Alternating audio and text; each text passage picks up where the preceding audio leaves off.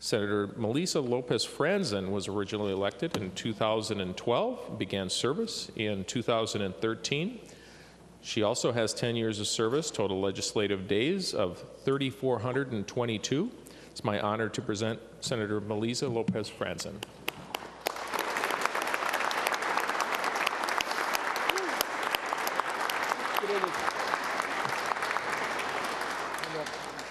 Thank you, President Osmek, and thank you, and good morning, colleagues. I wrote my speech the day that filing opened.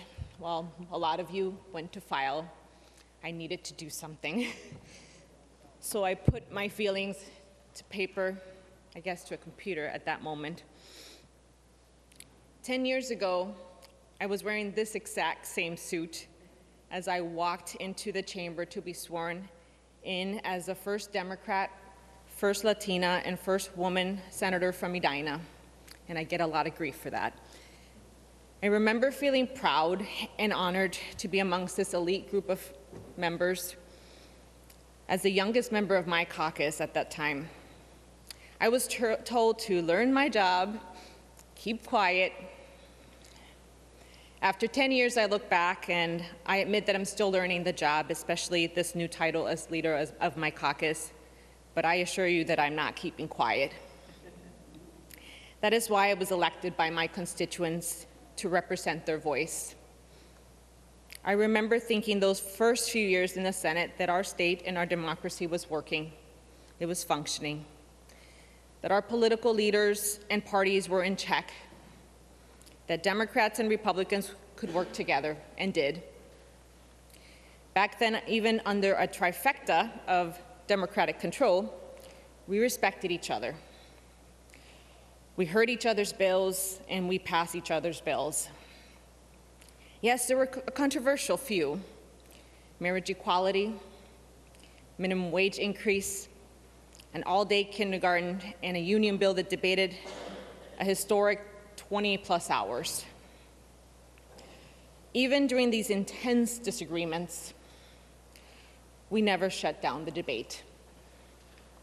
Even when we were held in the Senate chamber practically hostage, when only one member was able to attend the signing of the marriage equality bill, we still found a way to work together.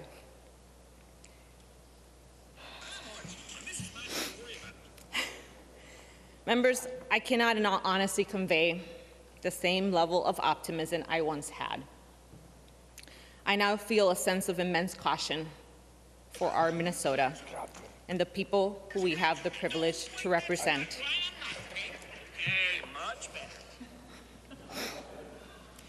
We as an institution are doing a disservice to our democracy when we seek power more than doing the right thing, when we see one another as enemies instead of colleagues, and when we say things that our children should never hear.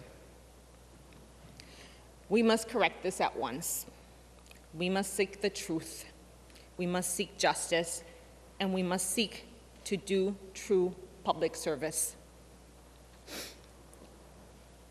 Everyone in this chamber and our staff, we all have made significant sacrifices to serve.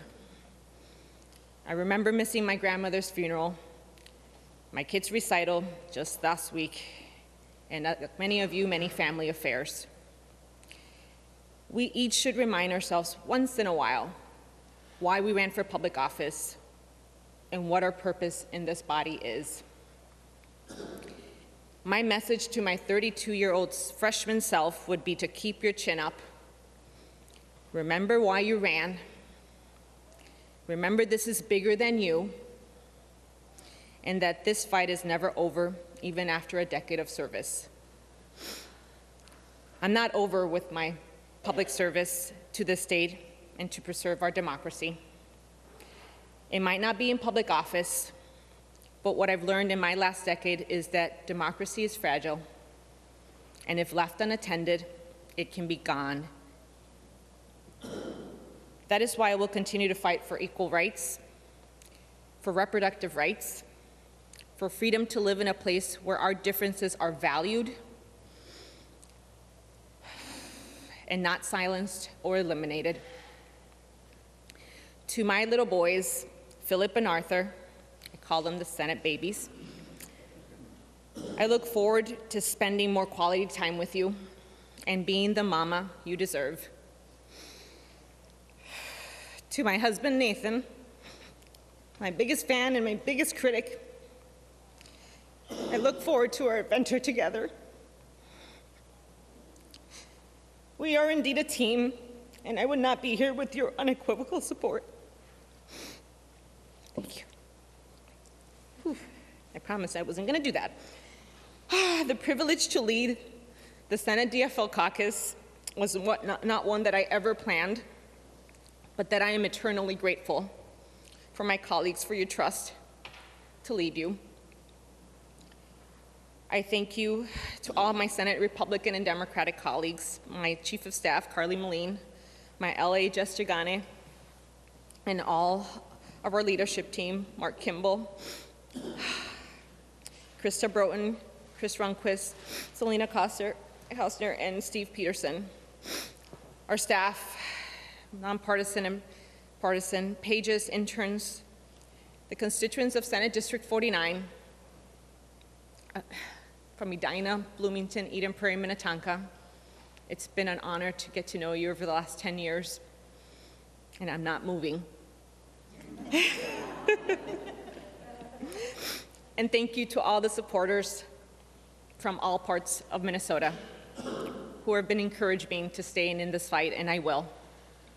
And last but not least, to my family, to my parents who are watching from Puerto Rico, to my family in Little Falls, and to all the extra families that I've gotten to include in my own throughout these times.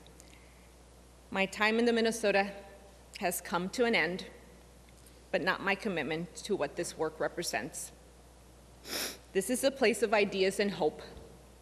Let's keep giving Minnesotans hope that we can work together for a Minnesota that is welcoming, fair, and just.